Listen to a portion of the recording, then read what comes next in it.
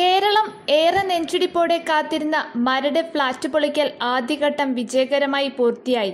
കോടതി വിധി നടപ്പാക്കാനായതിൽ സർക്കാരിനും ജില്ലാ ഭരണകൂടത്തിനുമെല്ലാം സമാധാനിക്കാം. തീരദേശ പരിപാലന നിയമം ലംഘിച്ചതിന്റെ പേരിൽ ഫ്ളാറ്റുകൾ പൊളിച്ചു നീക്കിയപ്പോൾ ആകാംക്ഷാഭരിതരായി അത് നോക്കി നിന്നവർക്ക് അത് സമയം പോക്ക് മാത്രമായിരുന്നു. പക്ഷേ ഉള്ളുലഞ്ഞത് അവിടുത്തെ താമസക്കാരുടെയായിരുന്നു. നിയമത്തിന്റെ മുന്നിൽ പഴുതുകളില്ലെങ്കിലും തങ്ങൾ ഒരായുഷ്കാലം കൊണ്ട് സമ്പാദിച്ച കിടപ്പാടം ഒരു സെക്കൻഡ് കൊണ്ടാണ് ഇല്ലാതായതെന്ന യാഥാർത്ഥ്യം അവർ ഉൾക്കൊണ്ടു കഴിഞ്ഞു. കോടതി വിധി മറികടക്കാനാവില്ലെന്നറിയാവുന്നതുകൊണ്ട് തന്നെ ഒരുതരം നിർവികാരതയായിരുന്നു ഉടമകളിൽ പലർക്കും.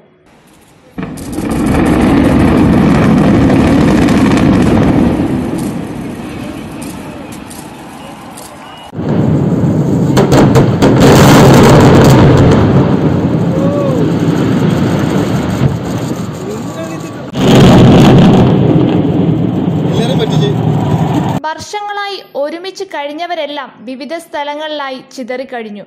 തൽക്കാലം താമസിക്കാനായി സർക്കാർ ഫ്ളാറ്റുകൾ ഒരുക്കുമെന്ന് പറഞ്ഞെങ്കിലും പലർക്കും അതൊന്നും ലഭിച്ചില്ല.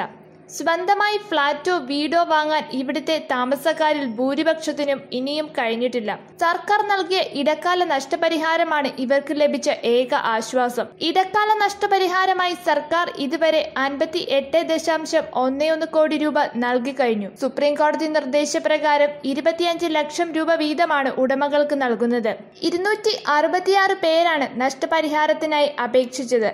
എന്നാൽ ഇതിൽ 22 പേർക്ക് ഇനിയും നഷ്ടപരിഹാരം ലഭിച്ചിട്ടില്ലെന്ന് മരട് ഭവന സംരക്ഷണ സമിതി അറിയിച്ചു. ബിൽഡർമാരും അവരുടെ ബന്ധുക്കളുമായ 6 പേരും നഷ്ടപരിഹാരത്തിനായി അപേക്ഷ നൽകിയിരുന്നു. ഇവർക്ക് പക്ഷേ നഷ്ടപരിഹാരം അനുവദിച്ചിട്ടില്ല. ഫ്ളാറ്റ് ഉടമകളിൽ നിന്ന് വാങ്ങിയ പണം മുഴുവൻ കെട്ടിവയ്ക്കാൻ ബിൽഡർമാരോട് ജസ്റ്റിസ് ബാലകൃഷ്ണൻ സമിതി നിർദ്ദേശിച്ചിരുന്നു. എന്നാൽ ചില ബിൽഡർമാർ ഇനിയും പണം കെട്ടിവച്ചിട്ടില്ല.